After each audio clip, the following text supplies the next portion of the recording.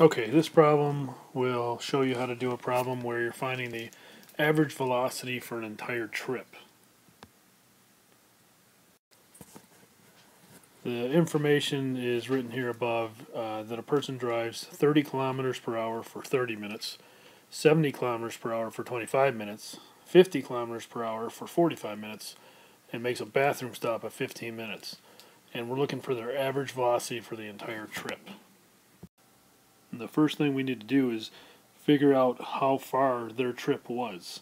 So for each of these speeds and time periods, we need to find the distance they traveled.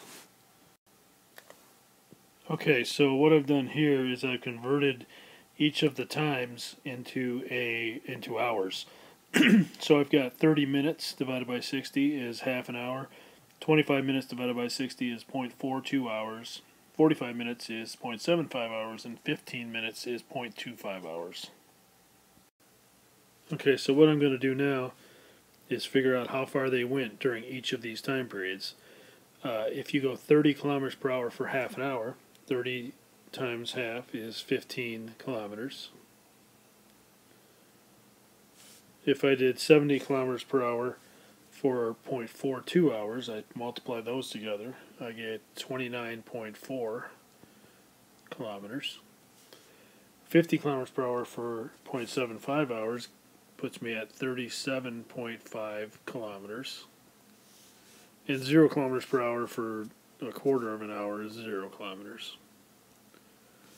So I can now add these up and get my total distance. So my total distance would be 81.9 kilometers. So average velocity is the total distance you traveled divided by the time it took.